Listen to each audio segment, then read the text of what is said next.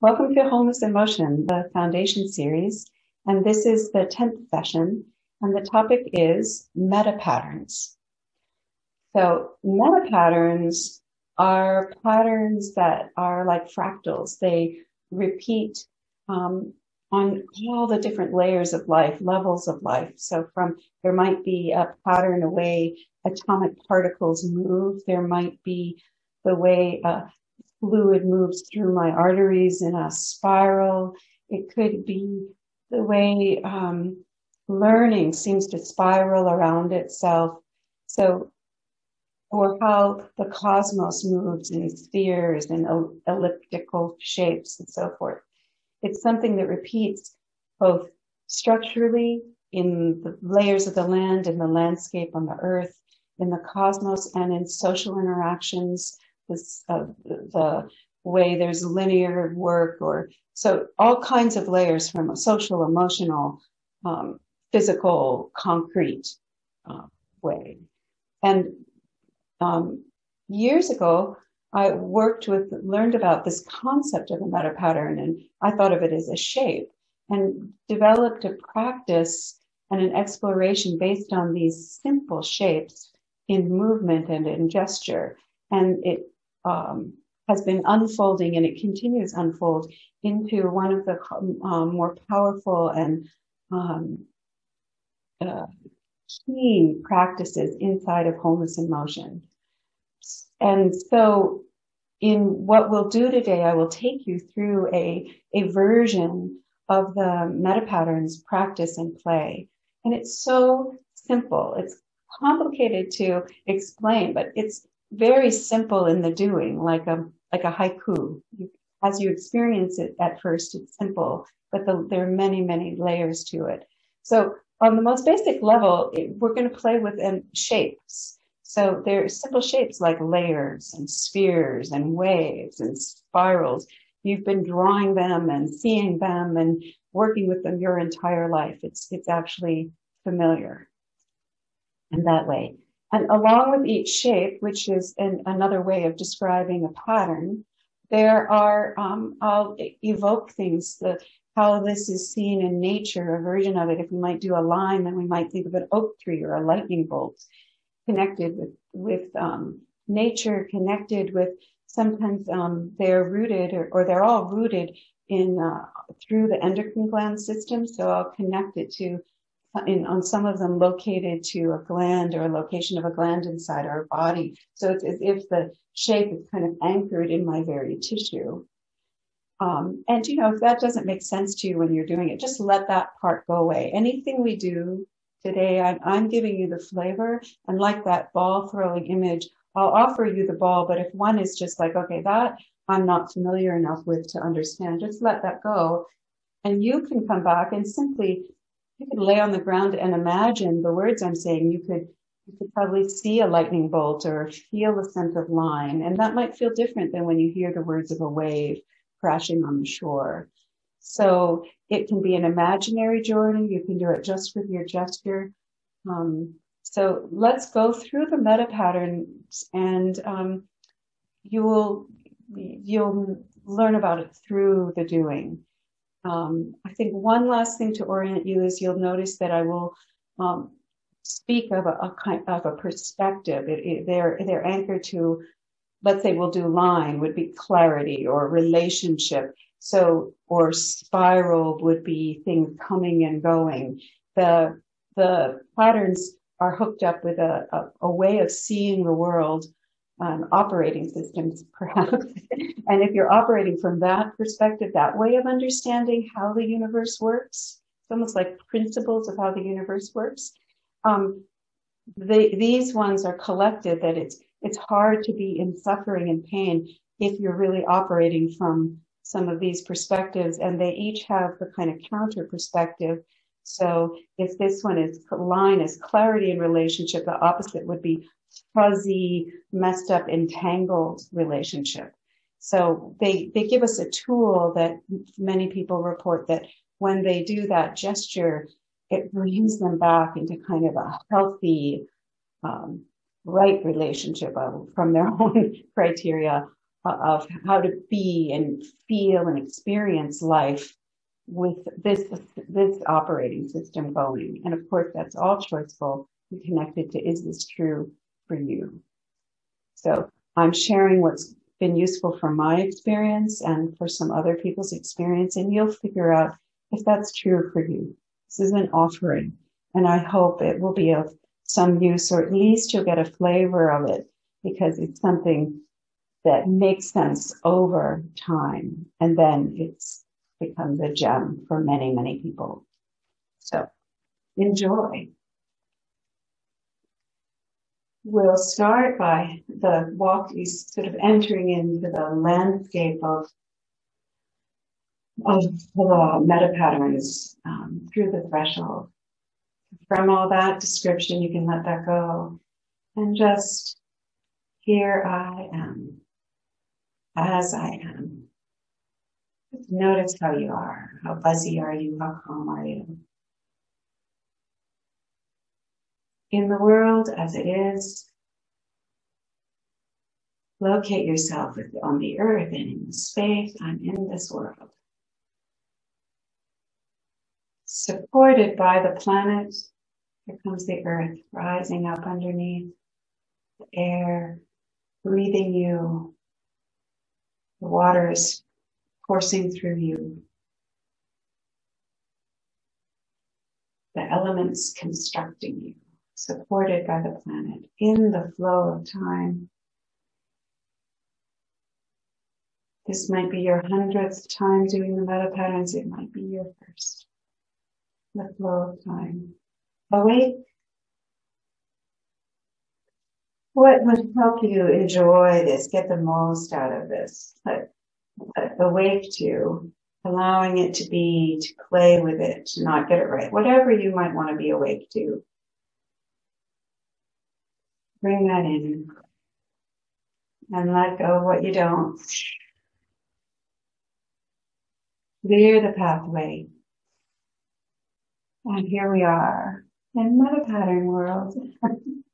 The first pattern is life force. The feeling of life force, the flow of life. Light, energy, vibration.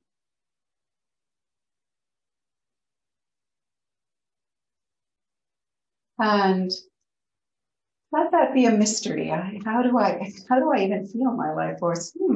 Starts out often these patterns as a question. Or vibration. Let's hum.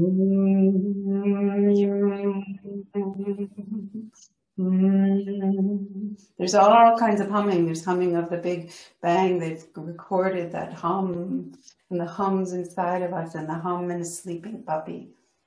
So life force in this pattern, it's the flow through all the other patterns. For a moment, just do this with me. It's like from the center of the earth to the center of the sky and back again, as if there's kind of energies that go up and go down. Evaporation of the water, the rain coming down. Blood circulating up and out the breath and back and through and down. And the second pattern, layers. And they could be vertical layers like the, sandstone cliff, the walls of the Grand Canyon. Or it can be concentric circles, layers like a drop of pebble, and kind of go out in layers. Layers. Yeah. You can do that giant movement. If you're in the mood to dance, you can just lay on the ground and have the tiniest movement. And this is physically rooted to our horizontal structures, our diaphragms, from the crown of the head, the roof of the mouth, the pelvic floor, thoracic. We can squish our layers and open them. And layers, and that is, it's about from that potency of anything is possible in the vibration. Layers is like the stuff, it's the actual earth exists, the sun exists, the like the density of things. Like I am part, the perspective would be, I am part of the greater whole. So when I do this, it's like I'm part, I am of the universe. And then the second pattern is fluid. I think of it rooted here in the sort of where the ovaries and the sense of the gonads, this kind of root of your, just above the pelvic floor, where layers is all the layers, the pelvic floor is like just above the pelvic floor, like from your guts and organs, and the movement is fluid. So you can think of rivulets from a rainstorm to the rushing Mississippi watershed, to the blood flowing from your heart back. The fluids, all the fluids inside you, in your cells, in the interstitial tissue around your cells. Water table. And fluid, that perspective that underlies fluid, it's like I learned to come to my guts, like my own compass, that moment of creation that you exist, the sperm and the egg, and then there's you. So from all the from the energy of the universe to the stuff of the universe to you. And so this is the perspective of being in touch with your own truth, with what's true for you, that you exist and you have in you a value register. You can tell, oh, look around you right now. What's beautiful? What's kind of neutral? What do you love? What don't you want? So this is that connecting to what's true for me before there's anyone else around. Before you're editing, it's like, I love this. And from there, from our juice, from our gut feeling, from our compass, we come into line. Make it a little line, like silk thread. Relating motion. Or clear, still line. Just note how different that feels in you. Just if all we did was the shapes, the difference between fluid movement, fluid speaking, and linear line. That alone exercises our emotional range, our feeling range. Line conceptually is about that perspective is I've got my compass, but now I'm in community and you've got your compass and you've got your compass. So it's about like the trajectory or the spaces between in terms of relationship. We are relational creatures.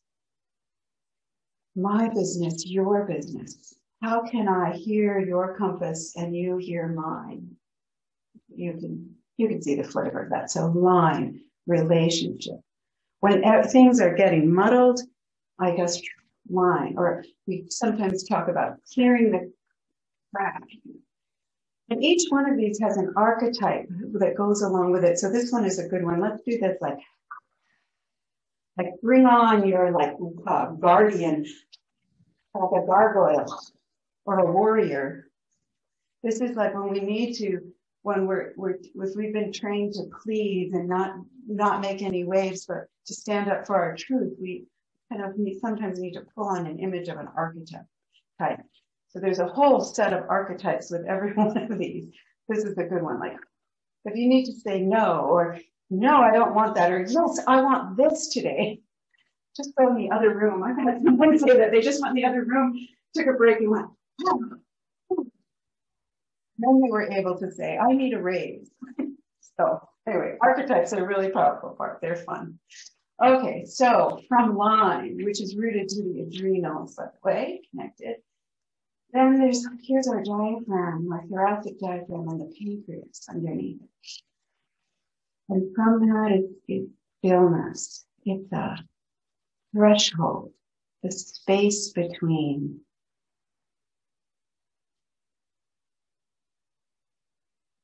So from our energetic. You almost feel it, like the energy flow through us. And then that root of existence. I exist and I'm in relationship. I'm part of a greater whole. I exist. I'm in a community. I'm in a world, interacting, relationship. And we pause like a threshold. It's almost like we could do the here I am sequence again. Here I am. Let's just go whoosh. And then we come up to heart, spiral. And that's so literal. The heart is made from the embryology. It's spiraled around itself to be its shape, and all the connections, arteries, it's hung from your head, your feet, your fingertips. The fluid spirals through the arteries, swishes back from the veins. Spirals of life, spirals, conch shells, and galaxies.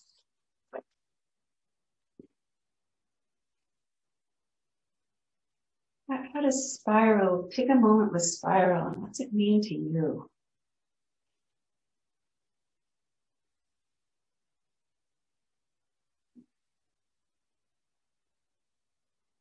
And the perspective, but you might find your own, you might have just had one come to you, so that's more important than this one I say. This one is about embracing, absorbing, and releasing. And just like our heart version, absorbing the oxygen, arteries taking the oxygen through, and then releasing. Absorbing, releasing. What can I? You can do all these perspectives or patterns like a question. I think that's what saved my life. I would do them and just like as a trick into myself. What do I need to take in and gather to me? And what can I get rid of? What can I release? Each one can be a question. From heart, this is rooted in the heart bodies, in the heart. You move up to the thymus, front and back. And this is sphere. Sphere. Teardrop to the earth, to Jupiter. The shape that gravity makes, spheres. I love this archetype, and this is Gaia.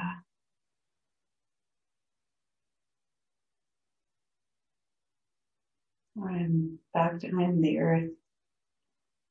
So the perspective in sphere, and you can play with little spheres, you can make spheres, you can walk in a circle, play with spheres as I might.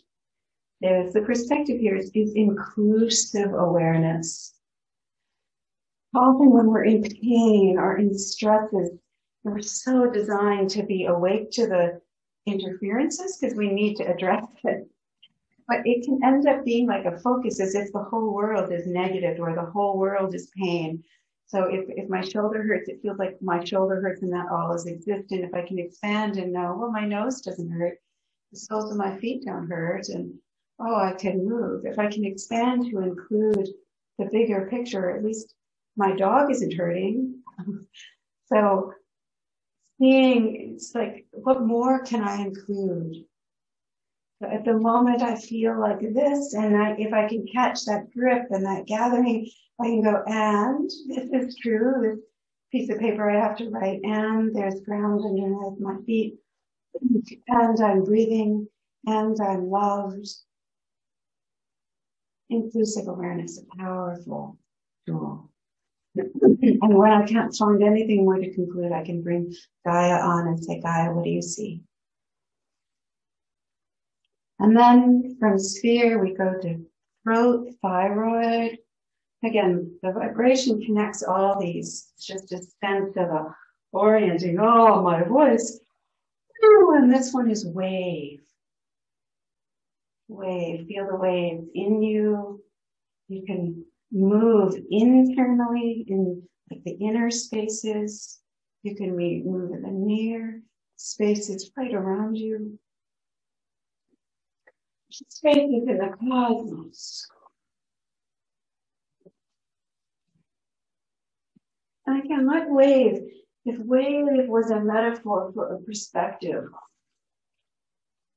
what could wave teach you if you let the world show you, not some book or expert, not nobody else, you then what's wave about for me?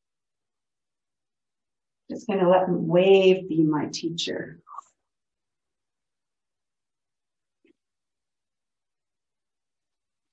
See what you come up with, and there's no right or wrong. That's like what your lesson of the day could be. This is how these emerged. So for me, wave has to do with sort of change, the crests and the troughs of life. Often our suffering comes because we get stuck with, it's good, we want everything to stay good, versus this is beautiful, I'm going to savor it, because there's shift and change.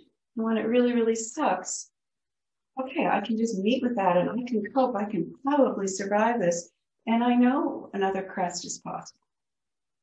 Or even if I haven't experienced that, this will give us the idea that it can be possible. Rivers shift and change, floods go, waves of light, waves of sound, waves in the world, electromagnetic waves, keeping them away. I have no idea. Anyway, wave. And then from wave, we come up between the ears, behind the eyes, the nose, so there are three glands in the head, and they kind of dance together. Maybe this will unfold into more clarity over time. But the pineal gland is kind of up in here, and it looks like a little pine cone, and it's often been considered the third eye. Up and over, and up. So this pattern is suspension. So it's like you swing, or you have a pendulum, you swing, and in that moment, right at the top, it's like a moment of suspension before you return.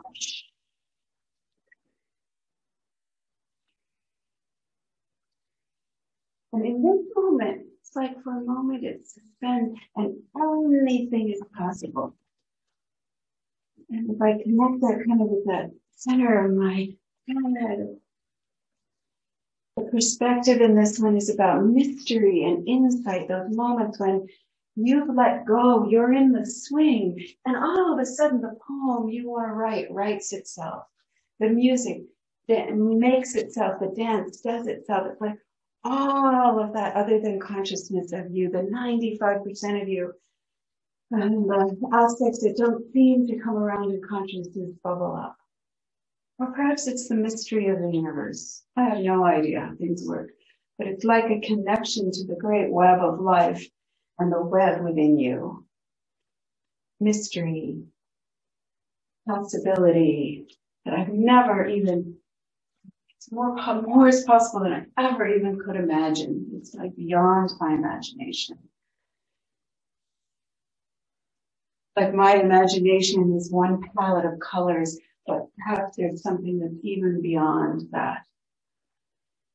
And then the last pattern, it's as if we went into one of those suspensions and we just stayed there, dissipating. So it's in that pituitary mammillary gland. We come back to life force, vibration, the space between the atoms in the quarks and the particles. We dissipate. Vibration again after having lived, like the atom that came from a supernova that's inside me now returns back to some other form.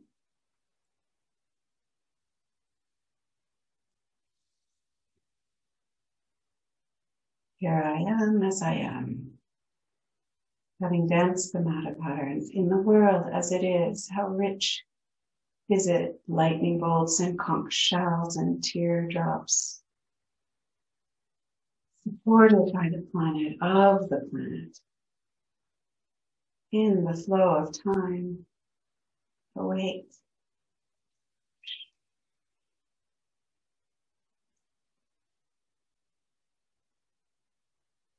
So the meta patterns, I hope you get a flavor of what they are, and they're used in the Wholeness in Motion work as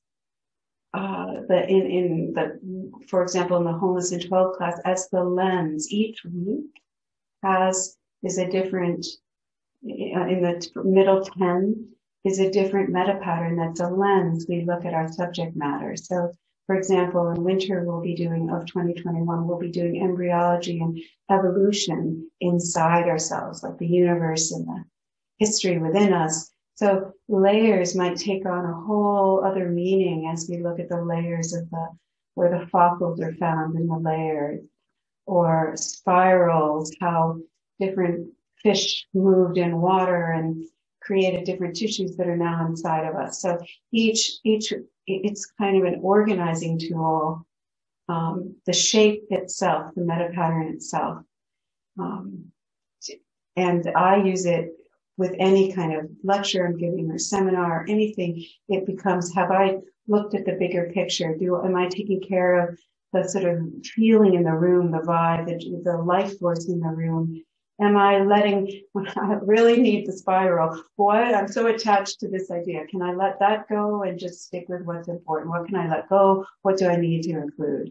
Am I allowing for change?